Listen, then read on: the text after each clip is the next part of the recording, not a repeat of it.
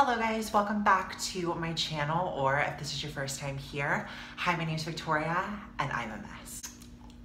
If you want to support me, subscribe and give it a thumbs up or a thumbs down. I'm going to be talking about something today that I don't know if anyone actually gives a fuck about, but we're in my office, which means we're about to get into some stuff on the computer. Demonetization and censorship has been something that's been talked about a lot on YouTube within the past 6 months. It's gotten really bad. Basically, if you don't know, demonetization refers to the ads being removed from your videos. Basically, YouTube has these extremely loose guidelines as to what content is advertiser friendly and what content isn't. Technically, if you use foul language in a video, which I use in every single one of my 73 videos, it is not suitable for advertisement. Profanity, political views, religious topics, things that are just very touchy are not allowed to be monetized. Advertisers don't want to slap their brand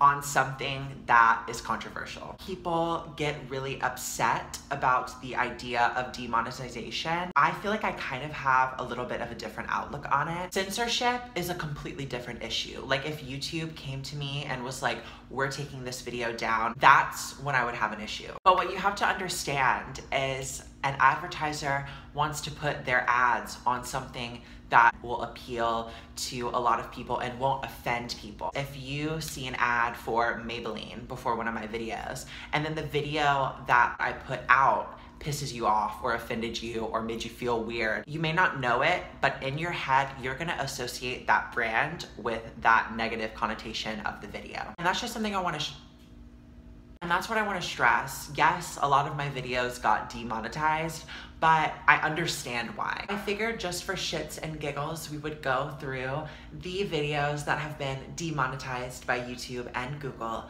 on my channel. I have them pulled up right here on my screen, and I'm gonna start with the earlier videos because it's funny to me that they dug so far back, and then we'll get into the more recent ones. First video, I got called a tranny. It's a little skit that I did with myself. This was over 2 years ago, and it's kind of embarrassing. One that kind of confused me was my video, My Ghost Attack Plus Footage.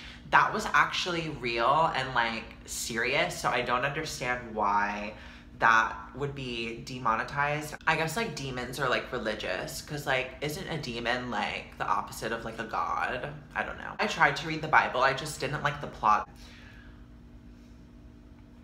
Another one that kind of pissed me off was the video, What a Real Transgender Woman Looks Like. That was literally a video of just me being raw as fuck, sitting in my bedroom talking about my flaws. Sex talk, threesomes, fetishes, and writing. Honestly, completely understand that one. I'm pretty sure Pampers baby diapers wouldn't want to put their ad on a video of me talking about deep throating cock. I get it. Pampers, there's no beef here. Why black people are better than white people, that one's just factual, so I was literally just presenting facts I don't understand. My first time giving head.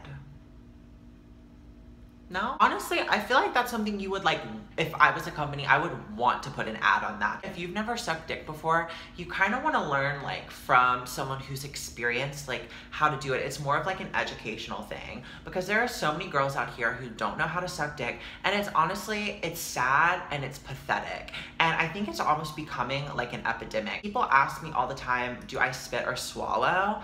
And it's 2017. If you're not swallowing at this point, you're honestly just behind. That is natural selection at its finest. You are about to be wiped off this planet. Eating breakfast, hidden cam. It was just a video of me eating my breakfast, but I feel maybe what set them off was the hidden cam part. I feel maybe they think it was a webcam that got hacked or something, and someone was jacking off to me eating my avocado toast, but I can guarantee that's not the case. I love how at the top of this playlist it says, if you've earned less from ads recently, it may be because some of your videos have been identified as not suitable for all advertisers. Not for all advertisers, for any advertiser, honestly. Some of the stuff on my channel is fucking ridiculous. So what's the takeaway from this? Am I gonna change my content? No. Am I gonna change my titles? Probably. I mean, YouTube isn't my main source of income, so it's not I have to abide by their fucking rules. This is really the last of my worries. This is my channel. And I always say, YouTube is like a TV. If you don't like this channel, just switch it, pick another fucking channel. I love you guys so much. All of my social media is in the description. Be sure to follow me on there, especially Instagram. That's where I'm definitely the most active. I have a few links in my description as well. My facial feminization fundraiser, GoFundMe, is in the description. Steph Sanyati, by the way, donated $100, and I'm so appreciative of that. Thank you so much. I think it's great that she's using her platform to like help other people, especially since I dragged her in one of my videos. I love you guys so much, and I will see you in the next video. Bye.